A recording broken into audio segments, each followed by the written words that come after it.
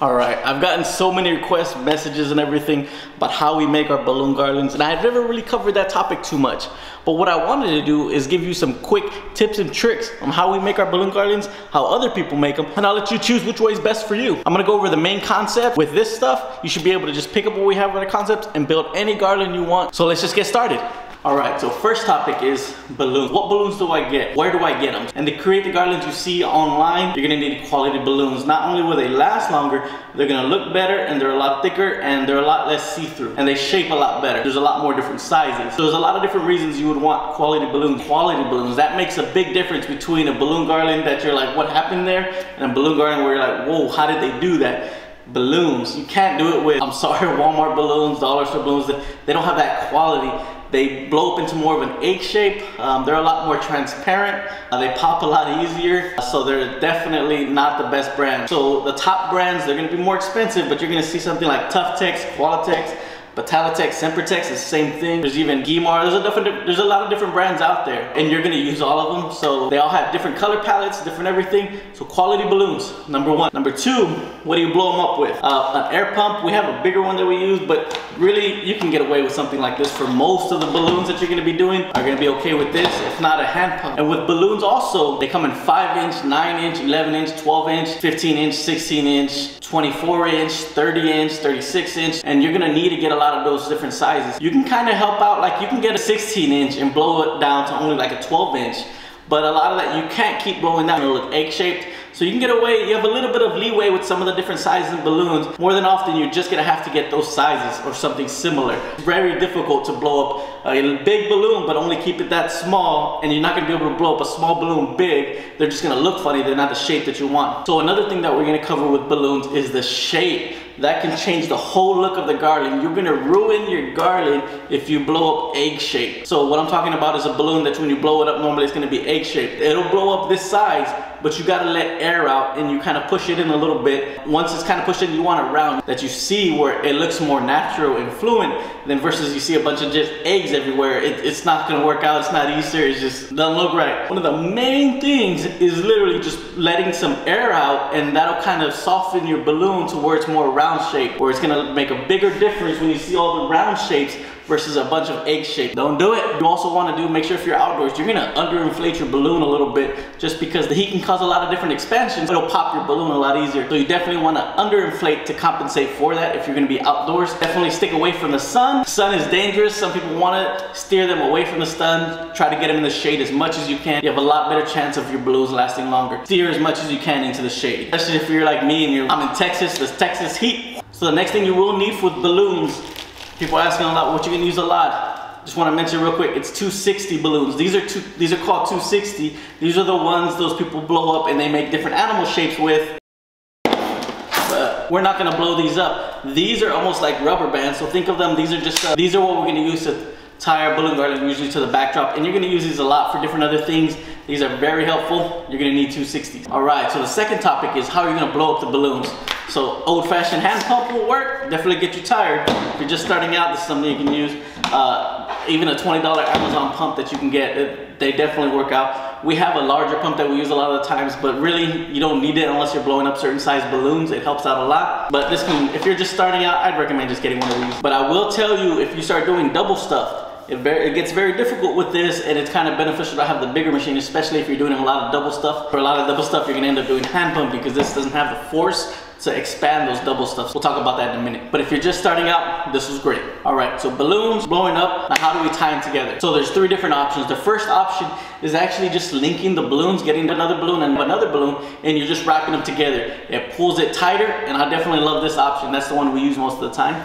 The second option is actually using 260s. You'll tie it, you'll make a duplex, and you just wrap it around, and wrap it around, and then all you're gonna do is get another 260, wrap it to the next one, and you're gonna keep it going almost like a string. That's definitely a great option. We've used that a lot as well.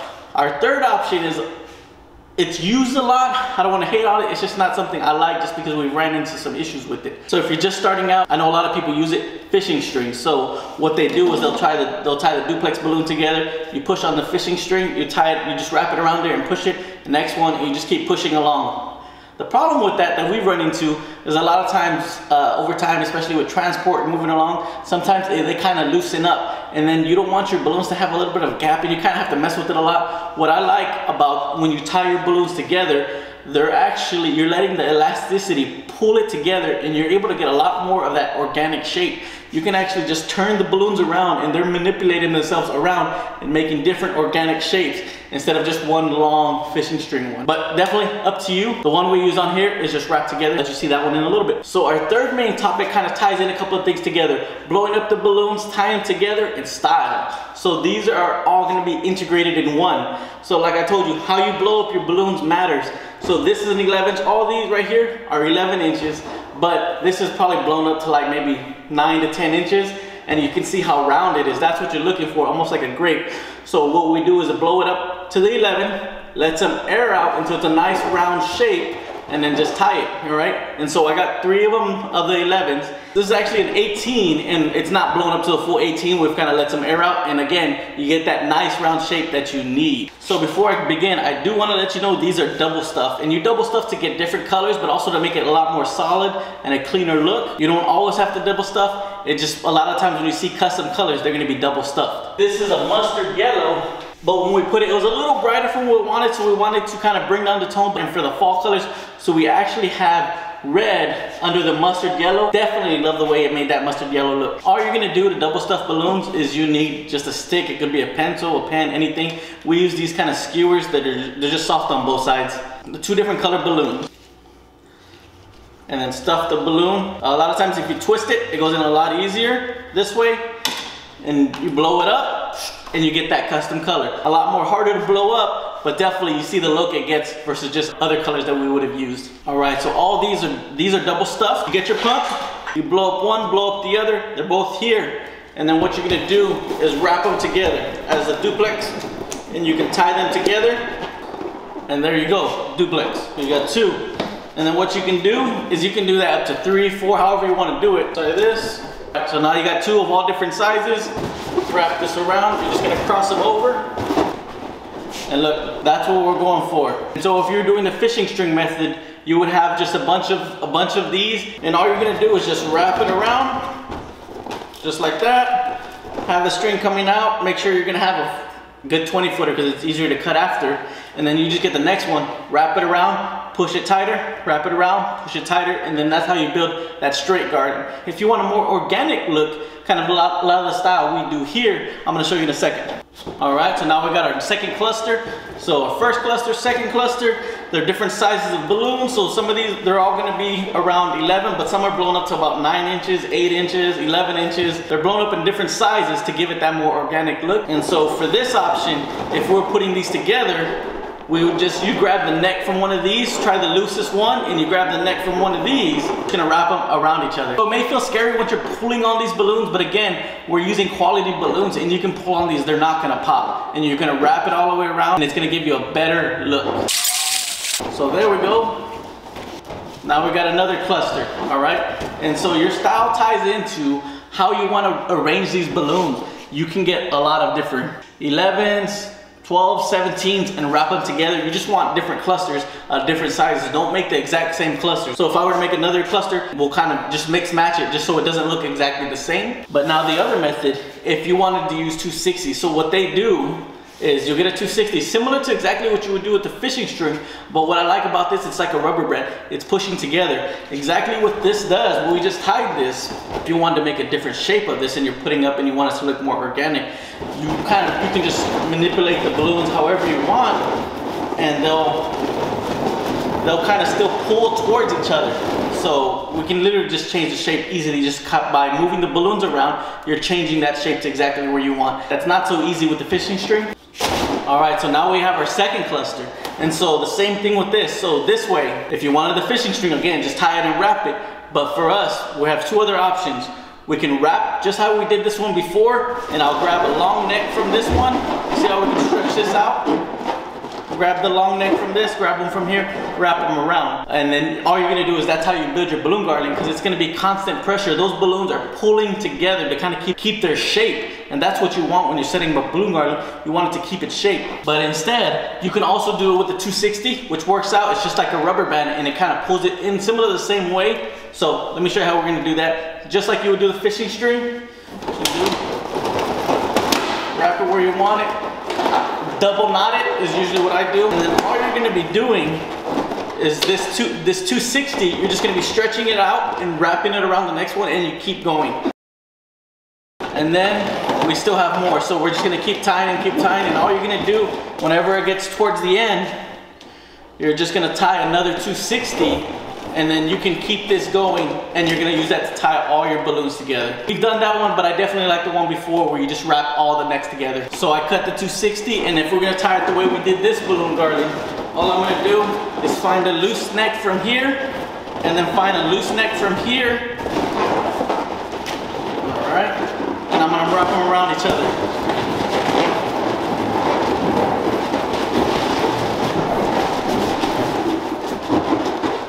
See how it's holding its shape? If I did that with the fishing string, it'd want to bend. Even the 260s kind of want to give it some bend, but since I'm wrapped around it, it actually just, it's pulling so tight because of the necks, it holds itself together. That definitely makes it a lot easier to make something like this. So again, this ties into one of the biggest things is style. How you put these balloons, how many different sizes you use, where you put those sizes matter. So all this is just some tips and tricks that we use. I'm nowhere near those professionals the way they do those stuff. You've seen those things on Instagram. Man, they look amazing. I just wanted to give you some tips and tricks that I've learned. These will kind of help you start, but you will need to find your style and what kind of goes with you and the ones you like. Some people love the ones that just wrap all the way around. Some people like the more organic, which ones we kind of lean towards. There's a lot of the flowy type of organic, and that's where putting your balloons together matters. Putting your balloons together, the different sizes, and where you put them is the style of how your garland's gonna look. And you may wonder why. Just start looking at balloon pictures on Instagram, and you'll see the difference of your eye, what your eye is drawn to. And a lot of times it's gonna be organic style. It's that flow. It's almost like if someone took a picture of a waterfall, but still, so you can see and you know the flow that waterfall has, and you see how beautiful it looks. That's the same way when sometimes you'll see some balloon garlands, how they're just set up like that. You just see the flow of everything looking at it. It's like, man, my eye likes that. Man, that's beautiful. One of the big tips that reasons they look so beautiful is also the depth of field. So when you give these nice round shapes, which look organic, but they're also different sizes, it gives you a different depth, a different field, a different shadow. And so once you see it in the back, your eye is drawn to that. There's people who do these way better than what we do. And definitely I encourage you to find your style, look online. A lot of these balloon artists, they offer their own classes and they do a lot of that stuff. So I do recommend find someone who you like their style, you like the way they do stuff, and try to take one of their classes, and they'll show you how they exactly put their balloon gardens together, and you can kind of use that style to build your own style and say, this is what I like, this is what I don't like, and kind of grow into your own niche. And people are gonna start looking at your stuff and be like, man, I want her. I'm not gonna be worried about the money because I want her. I'm not looking for the cheapest deal because when I get the cheapest deal, it looks like this, but I want it looking like hers, or no one else is doing it like them. So that's the reason I'll pay whatever I need to pay because I want it looking like that. So again, I'm not even close to any of the best. Man, they look beautiful. But I've gotten so many messages on how we put these together. I definitely just want to keep this short and give you all the tips and tricks. And definitely recommend pay the money, take the class, learn a new skill, but also learn how they put that balloon garland together because everybody has their own style. So I always tell people this is like art. So you have a lot of different painters. Not everybody's Picasso. Just because you have some watercolors and a paintbrush ain't gonna make you paint that stuff. So definitely it takes practice, takes time. When we first started trying to do balloon garlands, I went and bought a bunch of Walmart balloons, and me, my sister, and my wife, we got together. We tried to put some together on a backdrop. Man, they looked ugly. It was egg-shaped, and we were like, why doesn't this look right? The style, the balloons, everything was horrible and it was off. It definitely took a long time to get a lot better at it, but a fun process. I'm glad I learned. There's definitely a lot more to learn. I'm still learning every day. Most of the common garlands you're gonna see 10 feet, 12 feet, 14 feet is usually you get a good size L. And then what we store ours in for transport is mattress bags. So if you look online, you'll see at the bottom of the Amazon links, it's a mattress bag. It's a big old plastic bag and it's reusable. So what we'll do is I'll get all the balloon garlands. I can usually stuff it in there. I've usually gotten up to a 20-footer into a mattress bag, put it there, we're good to go. But you can transport them however you want, or you can blow them up on site, or you can just leave them as clusters, and when you get to site, you just tie them together, and it's a lot easier that way. And so the last part, which I've saved to last, is the 5-inch balloon. So this is just our body. What makes this look great is those 5-inch balloons, which you're gonna hear them common called fillers. And they're literally trying, when we use them, to fill up gaps that you see on a balloon garland where it just doesn't look right. So if you see a lot of 12-inch, 11-inch balloons, 16 inches together, you're gonna see a lot of different gaps. I'll show you in a second. So if you see these balloons, these are all standard, just about 11 inches, and you can see that they just kind of tied together. It's just a regular balloon garland. Why doesn't it look any good? Because it doesn't have any of those 5-inch to kind of fill in those holes and those gaps. And where you place those 5-inch balloons makes a big difference. And there's a lot of different styles with those. Most people, let me show you real quick on what they do. All right, so these are all just 5 inches tied together. So you'll blow up some 5 inches and you'll actually tie them into like doubles or duplets, quads, triplets. So these are 3 apiece. However you want to put them, 2, 3, 4. Those are just little sections. And what you're gonna do is you get a 260, wrap it around,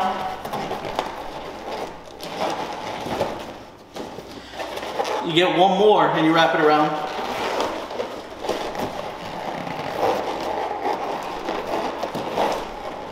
And so now you have this. It's a 260 balloon in between. You have a little bundle here, and it's just a 260. So what you do with this is you actually wrap this around, and these are only meant to be in the front. So in the back, you don't need 260s, nobody's gonna see it.